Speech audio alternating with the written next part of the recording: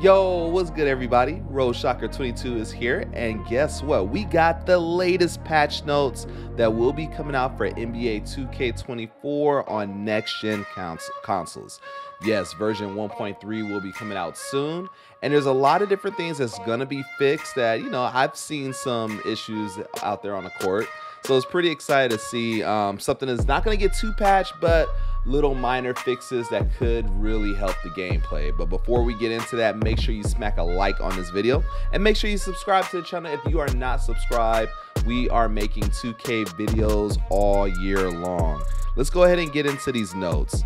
Now, there were a couple of things that I am so glad they fixed because it was pretty irritating, and we'll get into that. But first thing we're going to talk about is gameplay. They're going to tighten up the perimeter defense coverage checks to reduce ghost contests.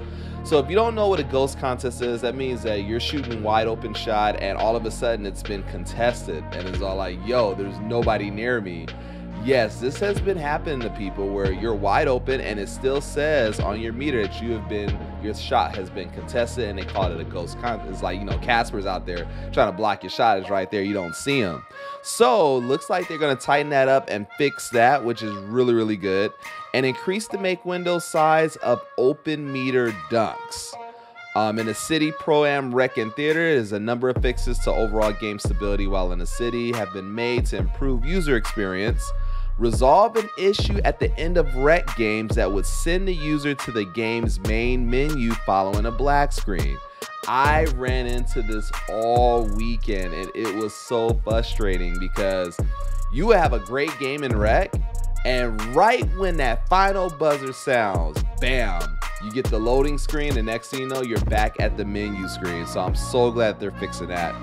And then also functionality and stability improvements have been made to the social menu as we work to provide a more seamless experience. My Career Quest and Progression. The Rise specific heat check booster has been adjusted to activate after 3 made shots in a row instead of 5. So if you are Team Rise, instead of having to hit 5 shots, you only have to make 3 shots now. Fix the user-reported issue that caused an indefinite hang when attempting to load a My Career save. Resolve a rare issue preventing rewards for being received upon the completion of some quests, including Rebirth and certain badge perks. So there was times where you completed and it's all like, yo, I haven't received my rewards yet. So it looks like they fixed that. Close the loophole that could cause issues getting through the offseason when attending practice after the final game of an NBA season, and made some adjustments to ensure that flashback games can be played at any time during the NBA season. So if you are a My Career player, if you've been doing a lot through that, you might have ran into some of these snags within the next update. If you are on next gen, they will be fixing all of these issues. Now, there was another issue that people have been talking about. It's been really, really hot in the community, and that's the ability to steal the ball. It seemed like a lot of people are complaining how easy it is to steal. No matter if you have really good badges, if you have unpluckable and whatever, you're still getting ripped pretty easy. So I did see a tweet that is out there that's not going to come in this update, but it is being heavily looked at for the next update. So for those of you guys who have been like, yo, I wish they fixed something about this, looks like they're gonna really get into that. But looks like it's cool. We don't want them to make too many different updates and too many different changes to the games, because right now, at least in my opinion, the game has been pretty smooth. I know the community has been mixed as far as shooting.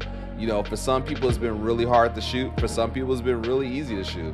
I know I've played against people who seem to patent, have it really easy to make a fadeaway 3-pointer. That can be frustrating. So if people are making that, then I don't know if it's, something that, if shooting is something that needs to be fixed. It's like, just get in the lab, start working on your shot, find a shot that works for you, and you should be good to go.